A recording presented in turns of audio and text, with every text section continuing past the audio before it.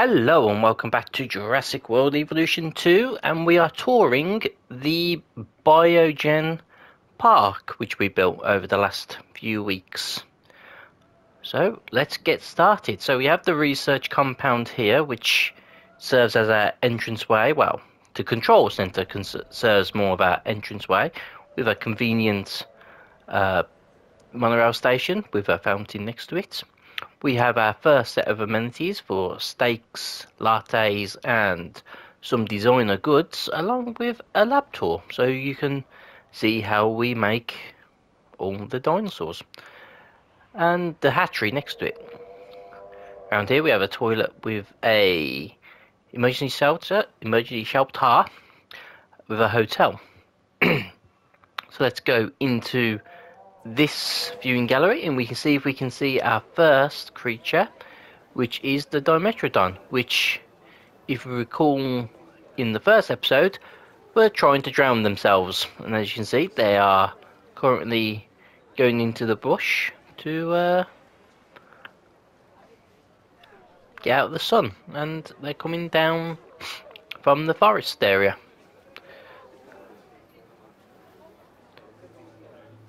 Maybe they're hungry. Maybe they've just had enough of being enclosed and want to get sailed deep in this water. We'll come back and check on them shortly. So the general lore behind this park build is, after the events of Jurassic Park back in 1987, 1993, depending on if you're going by book/film, InGen were bought out by Biosim, and with their combined resources they made this new park. And in this enclosure we have the Wahuhasaurus, which are retreating back into the trees. Everything is retreating back into the trees, so let's go and go in deep and see them. They all seem to be hanging around the perimeter at this moment in time. Maybe they are not hungry. They are not hungry. They are doing fine. And as a result of the merger, if we look in this enclosure, we have the Indominus Rex, which arguably, because of the research by Biosim in the Jurassic World franchise, is the reason why she's here. This is what Dr. Wu was asked to make, and then he made the Indoraptor. So we have one Indominus Rex in this large central enclosure. She seems very happy in here. We do have a tower down here, but you can't really see into the enclosure. There's too many trees, so it wasn't the most strategic build, or placement, but it's another area to view in, even though we can't see anything. In this enclosure we have our Dilophosaurus, which are all hanging around here, feeding, getting a sense of togetherness, socializing, threatening each other, sleeping. Hopefully they haven't eaten each other.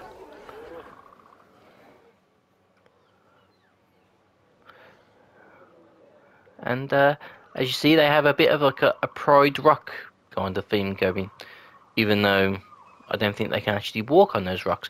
That'd be a really good idea to do in aviaries, if you could do something like that in an aviary, but you can't build high enough. In this second section we have more guest facilities with a brothel, smoothies, dinosaur adoptions for the tour ride we'll be about to go on, which will take the bulk of this video. I imagine it's going to be a very long tour, along with an arcade and another hotel and the second monorail station. We will actually go to the lagoon at this moment to see if we can see some mosasaurs.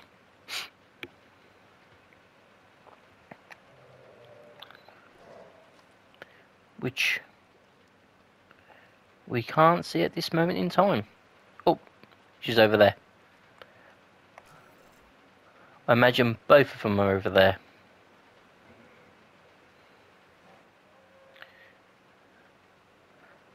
If we lower it, maybe we can get a few under the water when it...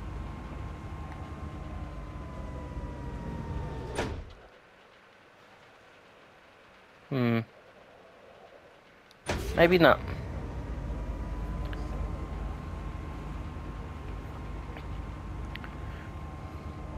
Thought maybe she might be coming to grab a shark, but not yet. Or maybe she's coming to get a shark. She gonna dive? Yeah.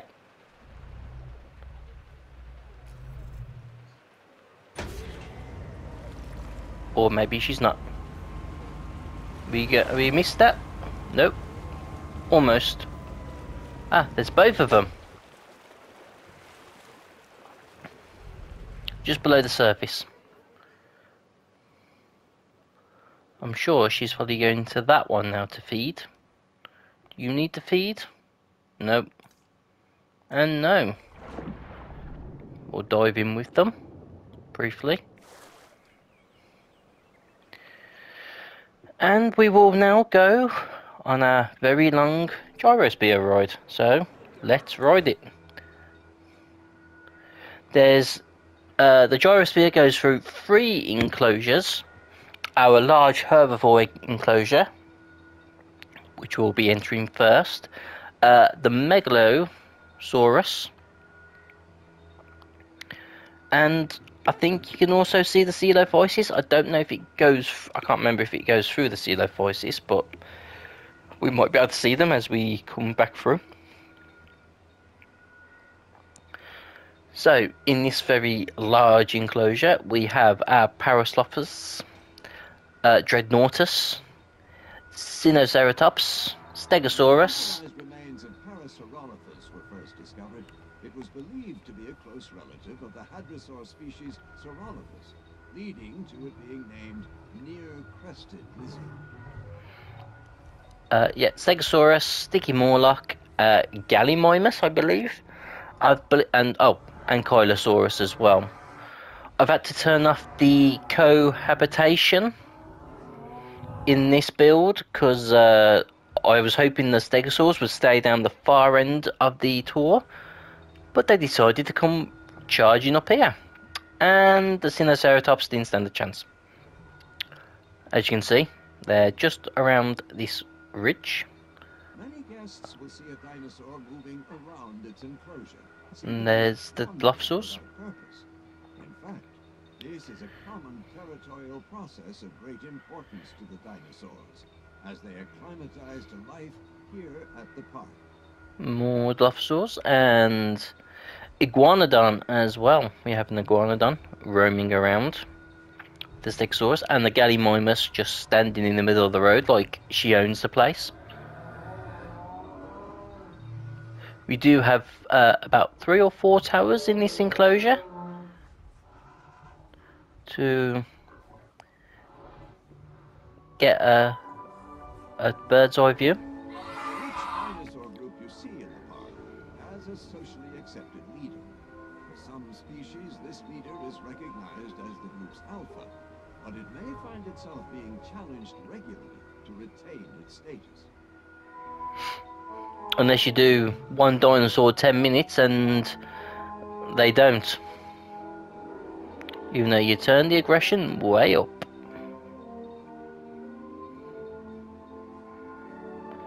We coming round here. More Gallimimus.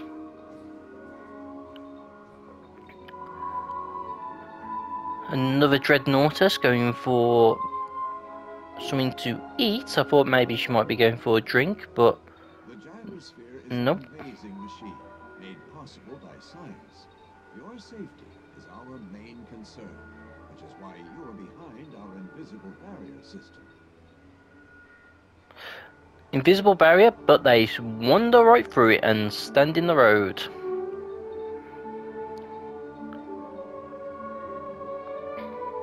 In front of us seems to be another Dreadnoughtus crossing the road. Oh, maybe not. Just in front of the road.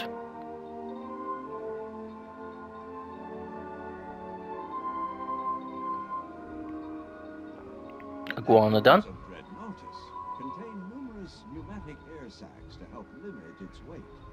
Paleontological analysis suggests that this gives these astonishing dinosaurs an avian-like respiratory system. Interesting. More Stegosaurus. There's the Ankylosaurus coming out of the paleo trees.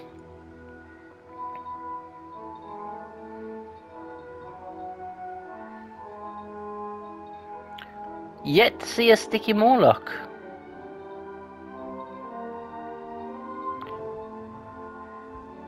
Another Ankylosaurus. Faced with the threat of an almighty Allosaurus during the late Jurassic, Stegosaurus would have protected itself with swift and powerful swings of the spiked Thagomizer at the end of its tail.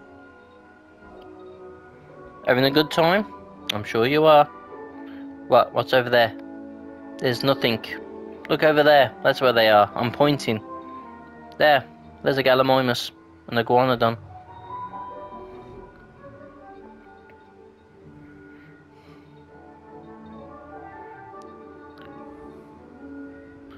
No, I will not smell your finger. Stop putting it in front of me. Look for a sticky Morlock.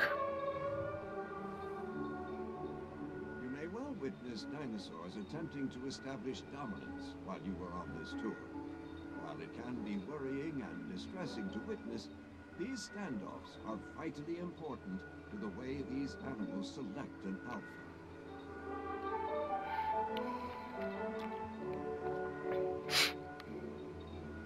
Dude, seriously? Put the finger down.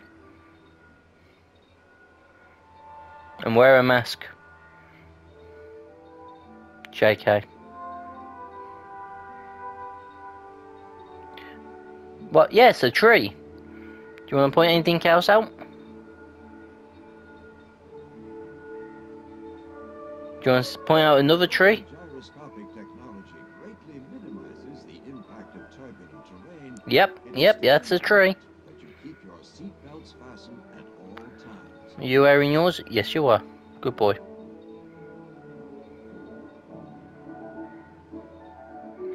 So this pond's not in use. Yes, water. Different.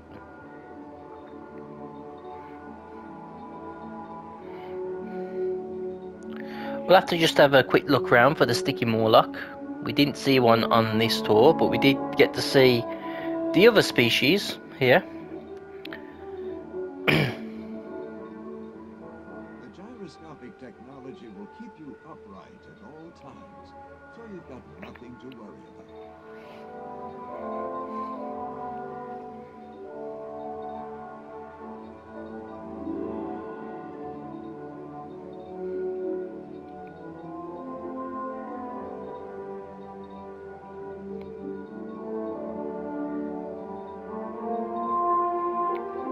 This is where the Stegosaurs should have stayed, but decided not to.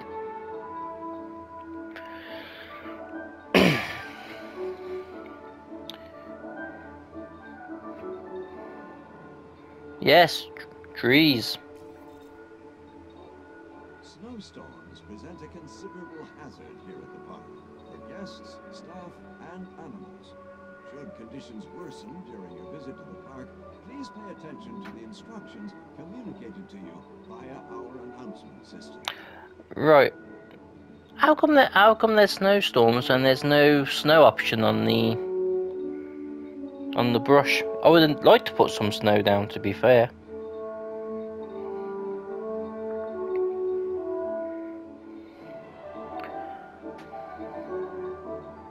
especially on the mountains.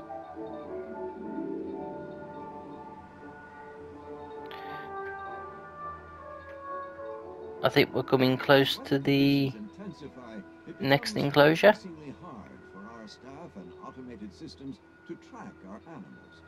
You may well encounter some interruptions to our usual services while we attend to routine security measures, but we hope to keep any disruptions to a minimum. Minimum. I think we are crossing over now. Yeah, tree. Let's see some carnivores, eh? Rocks as well.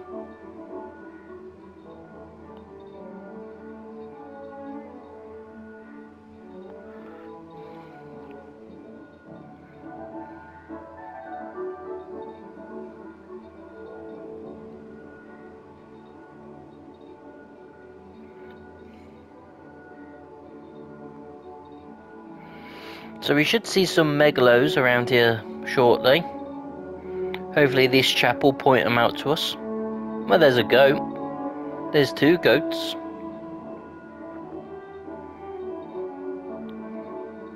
They're not Jurassic goats. Yep, that's where the goats come from.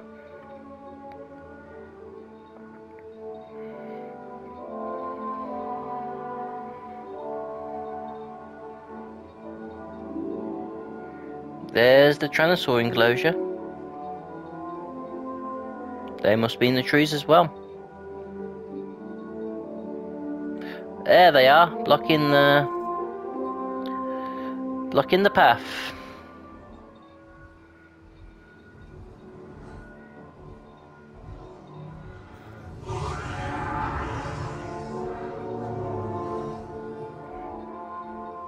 You didn't point that out, did you? No, they're right in front of us. Yep, definitely right in front of us.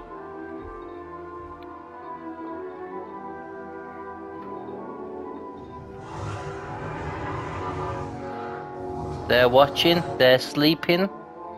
No, they're right there. And as we come around the side, hopefully we should see their voices. As we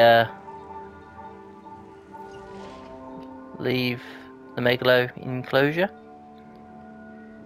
Hopefully they should be around some of the sides.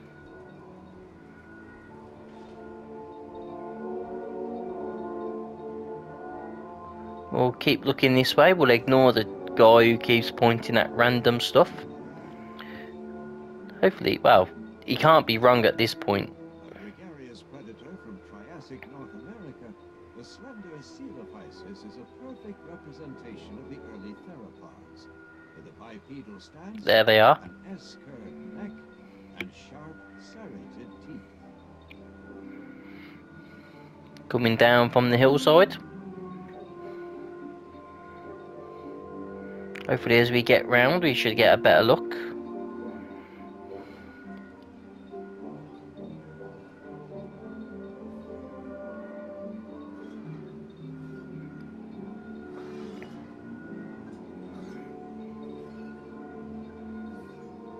Excellent. The hollow limb bones of Coelophysis help to make this opportunistic carnivore a nimble and tireless threat, whether it chooses to hunt alone or as part of an exceptionally deadly pack. Okay, let's get out the tour and let's go look for some sticky Morlock. Now that would have been a view. And that guy would have been pointing for ages and he would have been like correct every single time.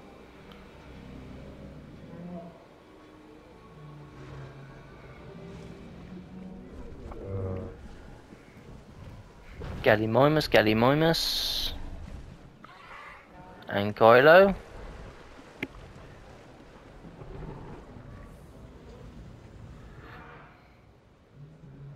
Para. Right, satellite view.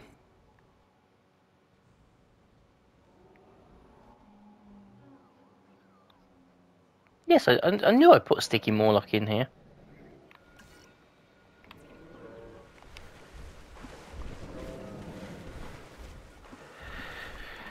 Just chilling by the watering hole.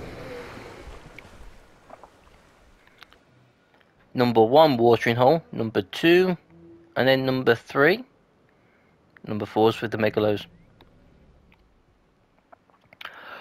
Following our monorail station across the lagoon, we come to the third section, which leads us to this enclosure, which leads to our Biogen, who are currently going up the hill because they don't like being watched.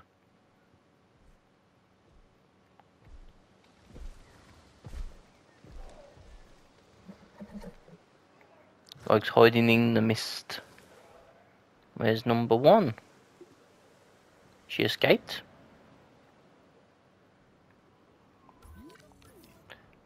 In the trees.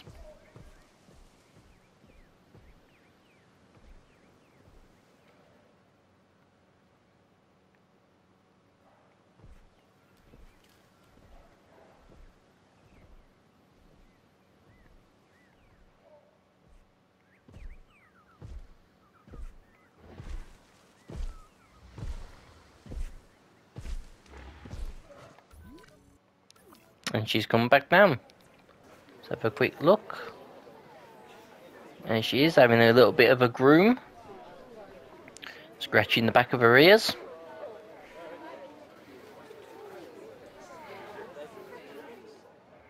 And we'll shoot around here, where we have 2 more lagoon lookout points. The mosasaurs seem to be over the other side still. And we also have another emergency shelter and a restroom, followed by the Korean barbecue, bubble tea, and hats in this circular courtyard where you can dine in the middle. And then the hotel is off the lagoon, so from your hotel room you can watch the mosasaur feed. Up on the hill we have a spa with another emergency shelter, restroom, key rings, ginger beer, and another brothel, with another large hotel for this area. In the aviary we have the Quetzalcoatlus and also the Dimorphodon. It is also very loud in here, hence why I have to shout. But we do have a very colourful Quetzalcoatlus.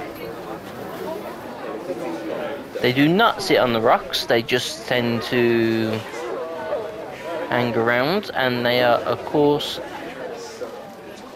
hardly fly anywhere. We just go down to the bottom section, where hopefully it's a bit quieter. It's not. We don't have any more Dimorphodon. They all seem to be hanging around the top section.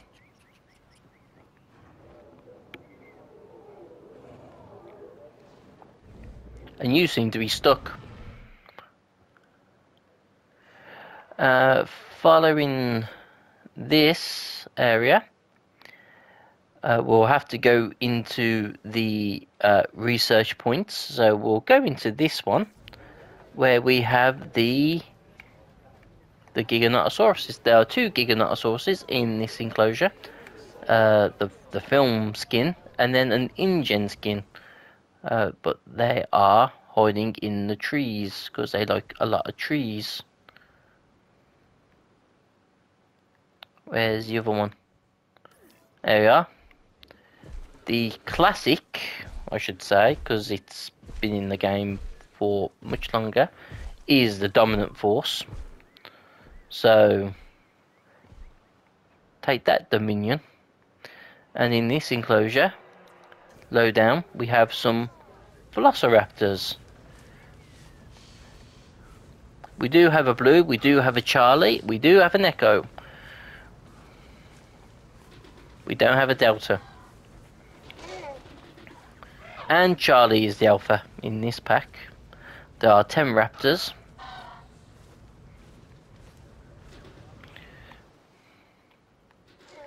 There's 2 sections. This beachy section, which has meat and goats, and then the more foresty, swampy section over here. And they seem to be sticking mostly to this area.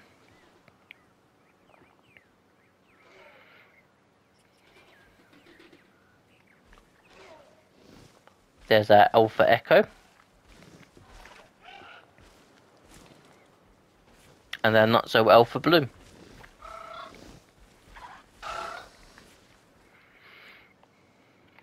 Our final enclosure is this one, which is the Tyrannosaurus, which are around here somewhere. Let's lower it. Hopefully we won't get eaten.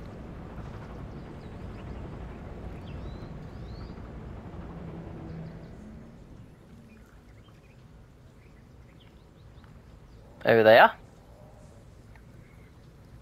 Again, through the trees.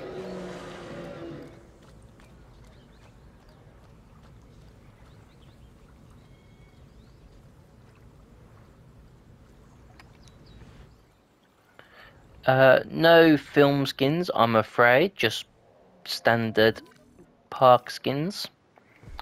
God, they're just... everything loves the trees at the moment.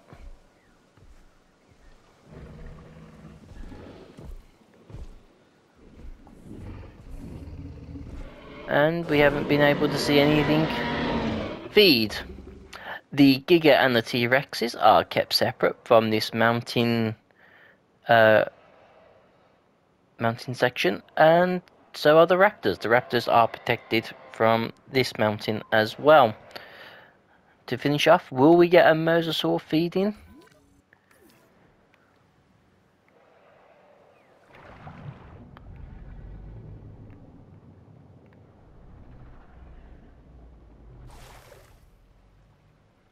Will we? Won't we? We won't. And that is the end of this part tour. Please leave a like, comment and subscribe. Let me know which is either your favourite enclosure or your favourite dinosaur. And what would you like me to do next time? I'm not sure what to actually build next time. I'm going to have a bit of time to think about it and start planning it out. I guess I really need to decide what map I'm going to use. But until then, please leave a like, comment and subscribe. And I'll catch you all in the next one. Bye for now.